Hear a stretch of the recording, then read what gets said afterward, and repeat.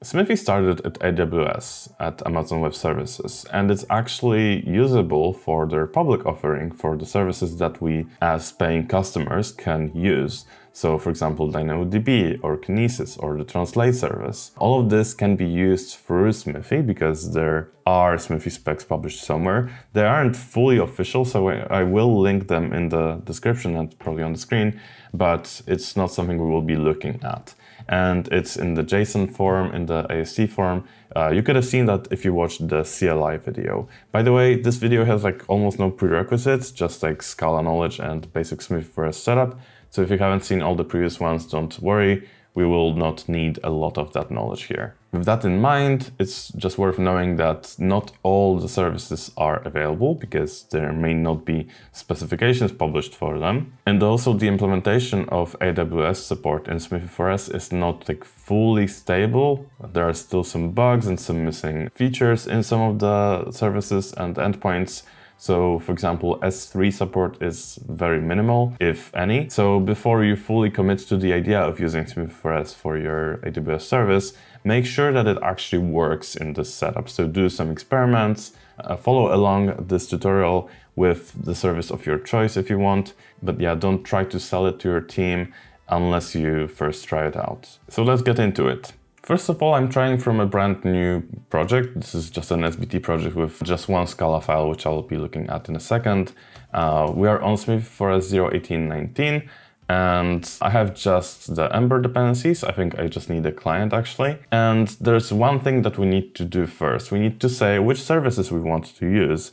In our example, we will be using the Translate service. So I'll say Smithy4s AWS specs, and I will add AWS Translate. This has like completions. You can use this to find the service of your choice. Not all of them work, but you know, this is just a helper for you. And once I have that, I'll need to add the Smithy4s AWS interpreters, which at the moment they live in this module. So Smithy4s AWS HP4s. I will import my build now, and I'll also open an SBT shell in the meantime so that I can show you in more detail what's happening. So when I hit compile, you'll see that I have 119 Scala sources. At the moment, this is how many I get. This was all generated from the Translate service. I chose that service specifically because it has not that many sources, but there are some that will generate hundreds, if not thousands of files. So be careful, and I'll tell you what you can do to avoid such large numbers of files, as well as what you could do to kind of optimize your feedback loop. So the files have compiled, and I think I can assume that Bloop also finished. In case you didn't know that, when you're working in metals, you are by default with SBT is going to use Bloop as the build server, and Bloop has like separate compilation runs and target directories from SBT. So when you compile in SBT, that is not at all coupled to how metals through Bloop will compile your sources. You can switch to SBT as your build server, or you can just use the Bloop CLI and just work with the Bloop setup. But here I just wanted to show you SBT, so there's that, and normally Bloop I think is a great build server for most things. So this is our main class. Also, you can take a look at the generated code. It's all there in source manage, Scala. That's a lot of stuff. We're not gonna look into it so much. One more thing before we continue. When you're doing this and you actually want to call AWS, just make sure you have the right credentials in scope. So if you need some environment variables, you need to make sure that whatever will run your code, like SBT, has them in scope. If you have some credentials in files, make sure they're up to date and they're refreshed, they're still active. So you can check that, for example, with the AWS CLI, which I do have at the moment. So I can say translate list languages. I think that's the call. Yeah, so this is the list of languages that we can use for translation. It works in the CLI, so I can only assume that it will also work in SBT. Worth noting, Smithy4s re-implements credential handling, so it may not handle all the kinds of credentials that you can use to log into AWS. It does handle the credentials file in like the standard locations, and it also handles environment variables. But things like SSO may be tricky, so also make sure that you can actually use this setup. If not, you may have to implement like your own credentials provider, which shouldn't be that difficult. Just know that it may be a necessity. The trade-off is that Smithy4s works on all platforms, so Scala.js, Scala Native, Scala JVM, of course. So we could be using this, in Node.js or in a native binary, and this will be the same setup and the same files. So that's the trade-off of not having access to, for example, the whole credential chain of the JVM AWS SDK, okay? So just know that. And yeah, we are starting with just the Ember client builder. You may have noticed this is AWS HTTP4s. So any HTTP calls made to AWS will use some HTTP4s client. And this is the one that I have chosen to use. So before we make any calls to the translate service, I need to create a client somehow, some interpreter. And I will be using AWS client for this. First, we pass translate as the name of the service. And then I'll need to pass something else, which is the AWS environment. I don't have one yet, so I'll make one, and we can do this with AWS environment default. It's default with all the credential handling that I mentioned before, but as I also said, you can implement your own AWS environment to have like your own credentials provider if you need to.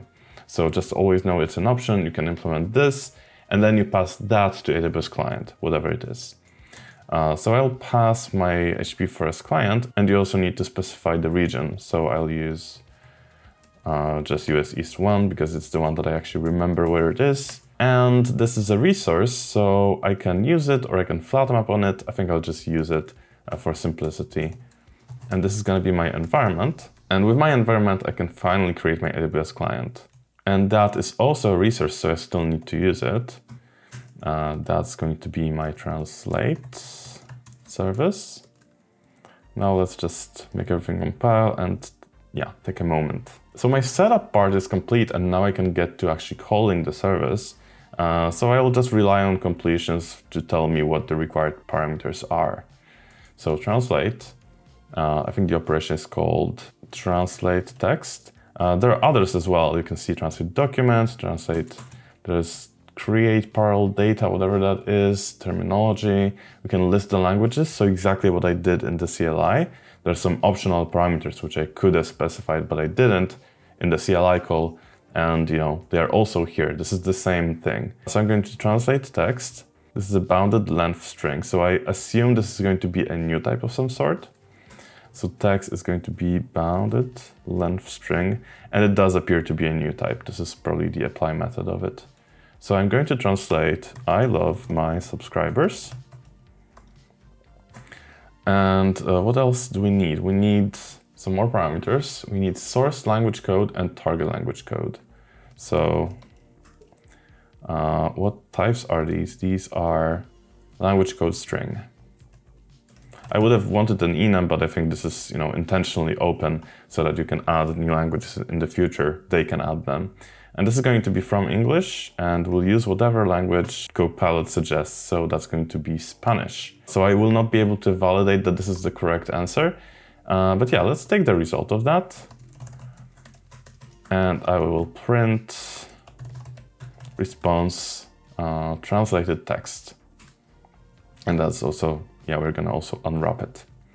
Once we have done that, this should all compile and I can try to run it. Let's see what happens. Quite surprisingly, it worked the first time. So this is the Spanish translation. I hope it's correct. We can also try Polish so that I can actually tell you. And that's actually valid. So yeah, it seems to work. It seems to work fine. You can build whatever you want with these APIs. Just remember it costs money to make these API calls. I don't even know how much this costs, but I'm just hoping it's not too much, or that there is a free tier. If I have the number by the time I publish this, I'll put it here. So let's see what we have here, right? If you've seen the previous videos where we sometimes looked into the generated code, you recognize that there's like a service and a service gen.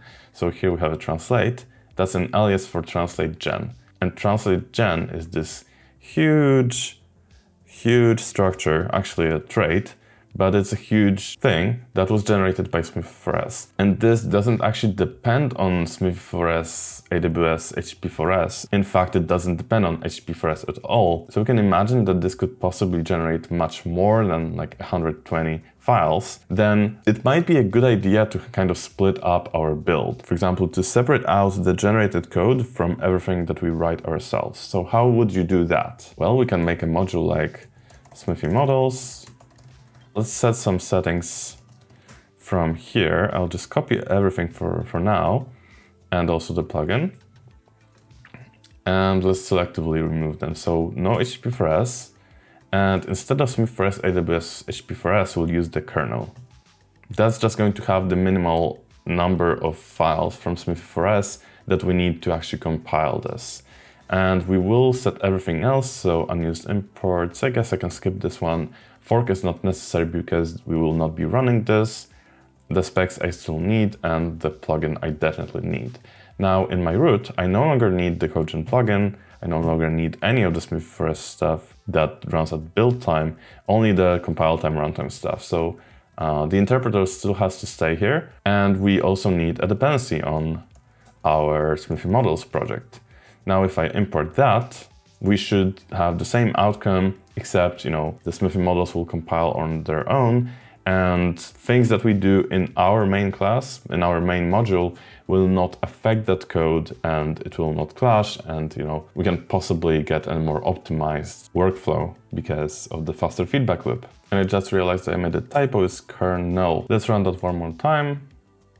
And it still works, right? So now let's say if I did root clean and I run it again, it would compile very fast because the only thing it has to recompile is the main class, which is the same if we did just, incremental compilation, if we didn't clean in the past. So if I make some changes here and I hit compile, it's very fast because it's just, actually this was almost instantaneous. Let's do something for real. So maybe translate service.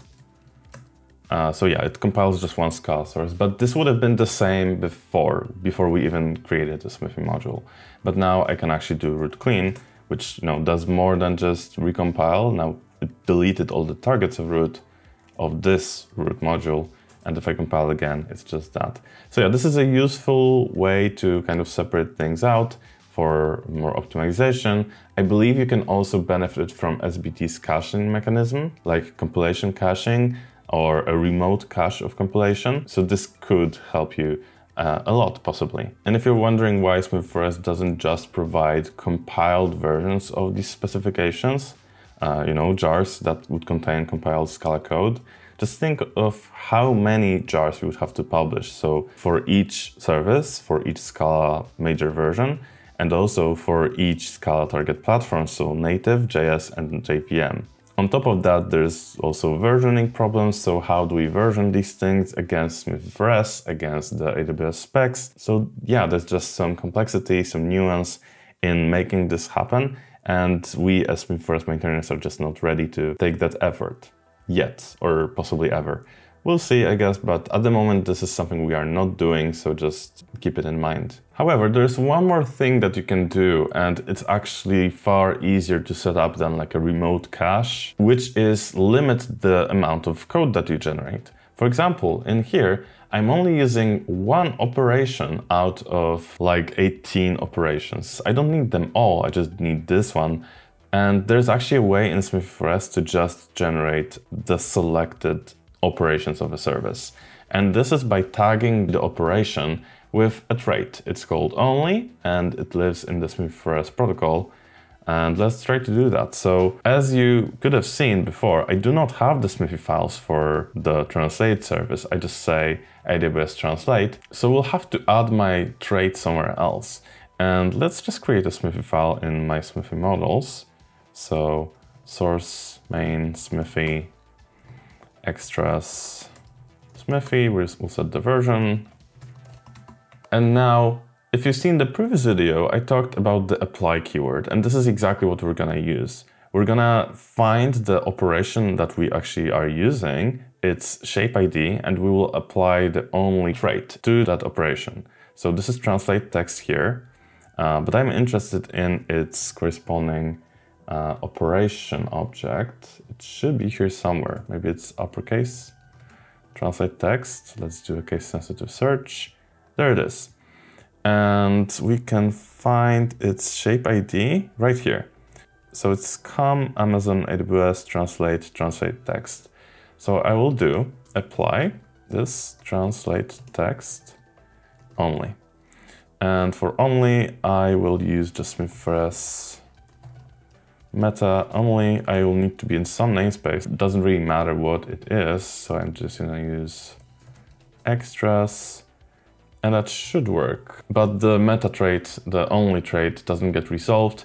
I think I mentioned this in a previous video, the one with mixins. There's a missing dependency not being added to Maven dependencies in this Smithy4s update LSP config task. This is how I generated this file, by the way. Actually, let me delete this and regenerate it because of this, the Smithy models change. So yeah, okay, this is now more accurate, but still doesn't have that thing. So we'll have to add it by hand. So that's the protocol jar, and hopefully in just a second we'll have it.